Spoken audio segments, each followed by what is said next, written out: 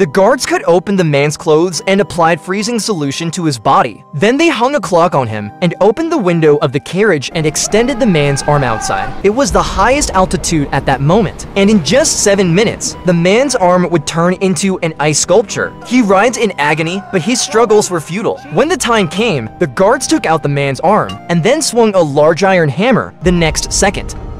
All the poor people couldn't bear to watch anymore. On this train, the rich indulged in abundant food, entertainment, while the poor could only eat cockroaches, confined to a dark warehouse. So the poor people erupted. They lifted large iron barrels and charged forward. After breaking through for doors, they encountered guards, and a fierce fight ensued. Suddenly, the guards put on special goggles, and the train entered a tunnel. The poor people couldn't see anything and were brutally beaten by the guards. Poor people ignited torches and sent them over one by one. The torches illuminated the train, and the poor people began to fight back.